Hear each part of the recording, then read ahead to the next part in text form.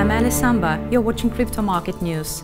Recently, the Dutch Minister of Finance, Piet Hoekstra, has been advised to install an efficient licensing system for crypto services. Reportedly, Hoekstra has started the movement toward implementation of the advice from the Netherlands Authority for the Financial Markets and the local central bank as soon as he received it. These days, the details of the proposed license have been made public.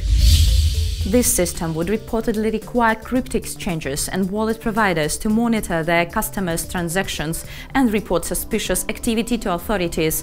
According to Cointelegraph, the exchanges will also have to collect and store information about their customers in order to be able to hand it over to authorities in case of possible investigation. The Netherlands Central Bank has announced that the companies would be tested before being granted the license, for instance, to check if they are able to collect the required users' data.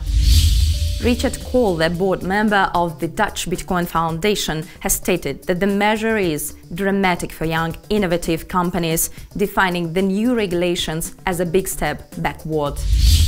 You've been watching Crypto Market News. Subscribe to our channel and don't forget to click the bell not to miss the most important news and trends of crypto. I'm Alice Samba. Goodbye.